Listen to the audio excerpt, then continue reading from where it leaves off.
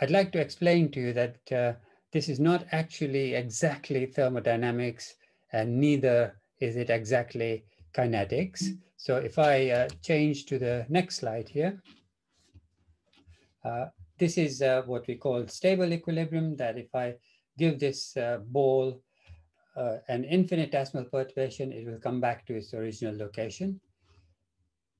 This clearly is not equilibrium because the ball is rolling down this nonlinear hill, and therefore it's dissipating free energy as it rolls down. Now, the difference between this and this is that this is a steady state process because we have a constant gradient here. So if I'm an observer located on this ball, I actually won't see any change happening, even though free energy is being dissipated. So the thermodynamics of irreversible processes is strictly about the steady state processes. For example, if we have a bar with the temperature at one end being hot and the other end being cold, and there's a constant gradient of temperature, then at any location within that bar, you will see the same temperature, even though heat is flowing down that bar. So this is a subject which is between kinetics and thermodynamics. And whereas in equilibrium, we can write an equation that G alpha equals G gamma at equilibrium, in both of these cases, that becomes an inequality because we are actually dissipating free energy. So G alpha may be less than G gamma in both of these cases. Okay, just to remind you of the meaning of a reversible process and an irreversible process, because the title of this talk has the term irreversible. If I have a cylinder here containing an ideal gas, and there is no friction between the piston and the gas, then if I start to increase the pressure along this curve, then the volume will decrease. And then when I reverse the process, it will go exactly back along that line. So in this process of going there and coming back in this cyclic process, there is no free energy dissipated. You recover all the energy that you put in. In contrast, in this case, if I want to decrease the volume, because I have friction between the piston and the cylinder, I will have to increase the pressure until the friction is overcome and then follow this path here, where the volume decreases as the pressure increases. And when I start to reduce the pressure, again, to overcome the friction, I'll have to go to a much lower pressure than given by the blue curve, and so on until I get back to the original point. And the free energy dissipated in this process is the area within this red loop. So a process like this is called irreversible because entropy is being created during that process. And we can express this in the following way. So let's assume that J is some kind of a flux, okay? It could be a heat flux. And X is a generalized force which is driving that heat flow. Then the product of the flux and the force is equal to the temperature times the rate of entropy production. In other words, the rate of energy dissipation in an isothermal process.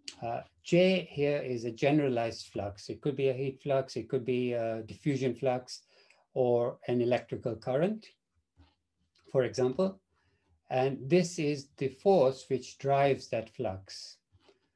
And if I can write an equation like this, where the temperature multiplied by the rate of entropy production, which is basically the free energy dissipation rate at an isothermal temperature, then it will equal to the product of the flux and the force if you have expressed these relations properly. In other words, in the case of a diffusion flux, this would not be a concentration gradient, but a chemical potential gradient.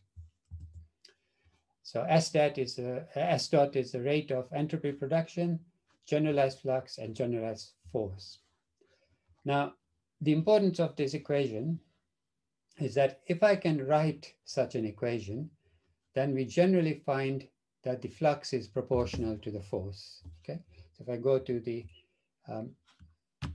next bit, if we can express the forces and fluxes in terms of the free energy dissipation rate, then we find that the flux is proportional to the force. And I'll give you examples. So here is the Ohm's law representation, where we have a potential difference given by this battery. There's a current flowing, and this is a resistor which resists the flow of the current. And it's obvious that if I multiply the current by the voltage, I get a free energy dissipation rate, yeah? Because that's the energy that's dissipated. And therefore, we find that the current is proportional to the potential difference, V. And that, of course, gives us our Ohm's law, with 1 upon R being the proportionality constant. Okay, so this satisfies what we said in the last slide, that if I can write an equation in which I express the energy dissipation rate as a product of a force and a flux, then the current will be proportional to, then the flux will be proportional to the force. And in this particular case of Ohm's law, the proportionality constant is 1 upon R. Now, if you look at heat transfer as the second example, I've got these two chambers which are at different temperatures, TH and TL, and the area here is A, and we are transferring a quantity of heat dH into this side. Now, from an earlier lecture, you know that the entropy change on doing this transfer is 1 upon the lower temperature minus 1 upon the higher temperature. In other words, we have actually produced entropy because the higher temperature is smaller than the lower temperature. And the rate of entropy production is simply ds by dt, and this is per unit volume, which we can expand by substituting for ds here. So it's dH by dt into 1 upon TL minus 1 upon TH. And therefore, the rate of entropy production is equal to a flux. This is the relationship between the flux going through a unit area and dH dt. So if I take A onto this side, then that flux will be per unit area, and this is dH dt. So I've substituted now for dH dt by the product of the flux and the area. And that is, if you make these temperature differences small enough, then that is the flux into minus 1 upon t squared dt by dz, where z is a coordinate in this direction. And therefore, the temperature, if I take one of these temperature terms onto this side, then the temperature times the rate of entropy production gives us the heat flux. And this is the correctly expressed force that is driving the heat flux. Now, you might be a little bit confused here, because normally we say heat flux depends on the temperature gradient, but that would not be consistent with this equation. It actually depends on minus 1 upon T times the temperature gradient.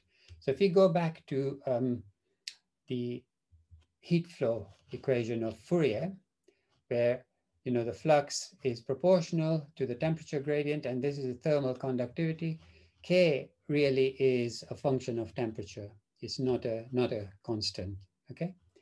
So this equation here tells us that J is proportional to this entire product here. And therefore, if we take Fourier's law, then the conductivity will have a temperature dependence. Now, the temperature dependence actually depends on the mechanism by which the heat is transferred, but it should be temperature dependent. And that comes directly from that equation where we said that if I can write a product of T times S dot equals J times X, then J will be proportional to X, as long as X is expressed correctly, so that the product of J and X gives us a rate of energy dissipation. Okay, this is a story which I might already have explained that fixes law of diffusion, where the flux is proportional to a concentration gradient, and the proportionality constant is a diffusion coefficient d. We know that it shouldn't be the case that it's proportional to the concentration gradient in general, because when we look at circumstances like these, where we have two phases in equilibrium but with different compositions, there is a concentration gradient, but we will not get a flux because the chemical potentials of the species are uniform, even though the chemical compositions are different. So diffusion is actually driven by a chemical potential gradient. So if we look at this free energy curve here, and we have, in the same sample, we have two regions with different chemical composition, then the chemical potentials are clearly different in those two regions. The free energies are clearly different. And therefore, there will be a driving force for diffusion, and which will tend to homogenize this material given sufficient time and thermal activation. And we demonstrated that by writing Fick's law and by writing another law which says J is proportional to the gradient of chemical potential. And because this is per unit concentration, we also multiply by the concentration here. And this is now our proportionality constant. And if I expand that a little bit to express it like this, where it's du mu by dc and dc by dz equal to d mu by dz, then we have the analogy with the diffusion coefficient, that the diffusion coefficient actually is a function of how the chemical potential changes with concentration. And m is what we call a mobility. And sometimes we use a symbol capital L for mobility, and sometimes a capital M, doesn't matter. Okay, so diffusion is driven by a chemical potential gradient, not in general by a concentration gradient. And just to summarize what we've done so far, in the case of electrical current, we had the voltage which was driving the current, and that's basically an expression for the electromotive force. Heat flux -1 upon T into the gradient of temperature, and diffusion flux, the gradient of free energy. And of course, if you are deforming something plastically, then the product of stress and strain rate is actually the free energy dissipation rate. And therefore, you will find the strain rate to be proportional to the stress. Of course, there will be complications, for example, work hardening and so forth, but let's assume we have a perfectly plastic solid. So I haven't actually explained to you so far why, if we write an equation which is T times S dot equals J times X, then why does J turn out to be proportional to X? So I'm going to explain that empirically now. So this is the flux, and when I use these curly brackets, I mean that J is a function of X. This is not a product of J and X. And I'm going to expand this J in terms of X as a polynomial. So the first term here, second term, third term, where here there is a direct dependence on the force and on the square of the force and so on. Now, if you look at this equation carefully, this term has to be 0 because there's no flux when there is no force, okay? So we can delete that. And as an approximation, I'm going to ignore all the terms which are in higher order of X. So if you do that, then your flux becomes proportional to the force, okay? So this also emphasizes another point, that this theory can only apply when there aren't large forces, okay? So we're talking about relatively small forces. Now, the obvious question to ask is, how large does the force have to be before this stops applying? And the answer is that you simply have to do an experiment to see whether your original hypothesis that J is proportional to X works or not. There is no rigorous way of telling you that, look, when X is of this magnitude, the proportionality between the force and flux will disappear.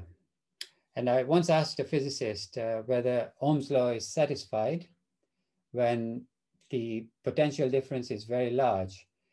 The answer is very difficult in that case because you also get heating of the sample if you have a very large current.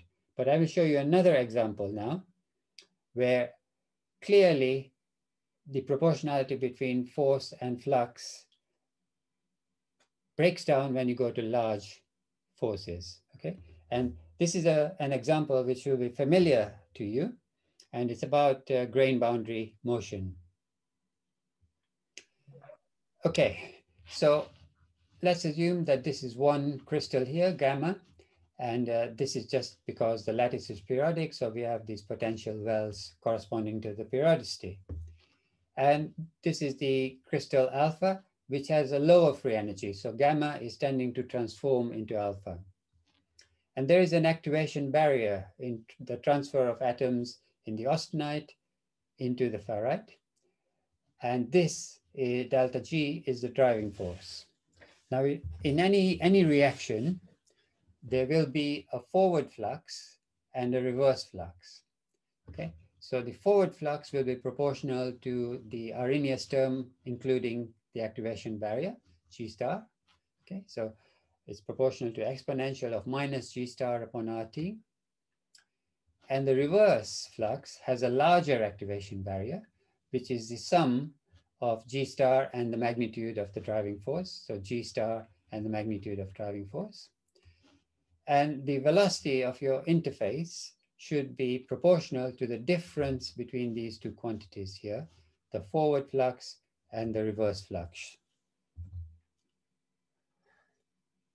So I'm now going to substitute for these terms using these identities. And then you get the velocity is proportional to exponential minus G star upon RT into this, because 1 times that is simply that, and this times this is this, okay? So you find the velocity is not directly proportional to the driving force. So this looks like it violates the principle that T S dot equals Jx, then J is proportional to X. So this is a physically derived equation which ought to work for any magnitude of the driving force. But if you look at the maths of this expression, and you can show this for yourself, when delta G is small, this whole term becomes magnitude of delta G over RT, and we recover the relationship between the velocity and the driving force, a direct proportionality, okay? So how small? Well, you can try and use this equation and substitute values of delta G and see what deviation you get between these two relationships, that the velocity directly proportional to this or using this sort of an equation, okay? So this illustrates that you need to be careful when looking at very large forces. And this was one of the problems that I discussed when I gave the seminar at IIT Kharagpur, that when we deal with diffusion in very steep gradients, we can no longer assume that there isn't an additional cost which is greater than just the chemical potential gradient, okay? Okay, here I'll give you another example, which may be closer to home, that is in the context of steel making. Now you might recognize this person here. Okay, this is what's known as Linz-Donowitz converter, and it's located in Austria. And you know, the Bessemer process was able to produce steel, but it contained quite a lot of phosphorus, which is quite difficult to eliminate. But by blowing oxygen at high pressure in this converter, you can actually reduce the phosphorus content using also a slag of lime into which the lime and dolomite is a magnesium oxide, into which the phosphorus partitions. Okay, so this is a really good technology which made all the difference to the mechanical properties of steels in the old days. Okay. Okay. So again, if we look at the transport between the slag and the metal interface, we can use the same sort of analysis as we did in this case, where we look at a forward reaction between the slag and the metal and a reverse from the metal to the slag. And that is the origin of this equation, where you look at the flux of an ion across the slag metal interface. And this is the driving force, the Faraday times the valency times an overpotential. And obviously this has units of energy because it's the same units as RT. And this subscript I is actually for many components, not just phosphorus. So you have many elements in the slag, and you might have many elements in the metal as well. So if you want to develop a model for this process, it's difficult using these highly nonlinear equations. But by applying irreversible thermodynamics, you can simplify something like this, assuming that the approximation is adequate, to a more or less linear equation like this, where the rate of the reaction across the slag metal interface is directly proportional to this driving force, exactly as in irreversible thermodynamics. So this paper here that I got this information from is basically about applying irreversible thermodynamics to slag metal interfaces. But the principle is the same as we discussed for the grain boundary, where you look at the forward reaction rate and the reverse reaction rate. So this method is actually extremely powerful and extremely helpful in many circumstances where the driving forces are not very large. It's actually quite rare that we have very large driving forces because, for example, in the case of transformations in steel, you would have to undercool a lot in order to get a large driving force. And that makes it difficult to maintain the particular mechanism of transformation that operates at a high temperature. So it's very difficult to actually supercool things to provide this very large driving force. So in general, the theory will work rather nicely. Now comes the really interesting bit, okay, where if I asked you how a thermocouple works, you would have to think, because nowadays we take thermocouples for granted. But it's really strange, you've got a temperature difference between a reference and the electrode you are using to sense the temperature. And that temperature difference creates a voltage. Okay? So it's strange. We have a temperature difference creating a voltage. And there's also the opposite effect. I think it's called the Peltier effect, where if I apply a potential difference, I also create, if I pass a current between a potential difference, I also create a temperature difference. So obviously, there is a link between the force that's driving the diffusion of heat, okay, in your thermocouple, and the creation of a potential difference. And this is very easy to handle in the framework of irreversible thermodynamics, because the equation we had where we multiply temperature by the rate of entropy production equal to a flux times a force, we can generalize to any number of combinations of forces and fluxes, okay? So this remains the same. This is the rate of entropy production. I've just used a different symbol here. I should correct that. So this could be, heat flux and the force driving the heat flux. And then you could have another term, which is a flux of matter driving driven by chemical potential difference.